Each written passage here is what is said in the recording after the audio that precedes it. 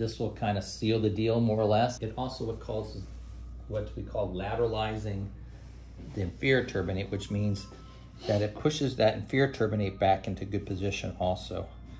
So we're creating some space. Now I'm gonna go ahead and blow up this balloon. You're gonna hear a cracking sound. The cracking sound is not the septum, just the balloon. Go ahead. It's a lot of pressure. On the side that is most affected, I usually keep it there for a minute or two.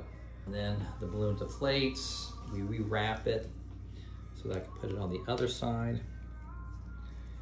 And I'm gonna replace it in here. This will fit much easier.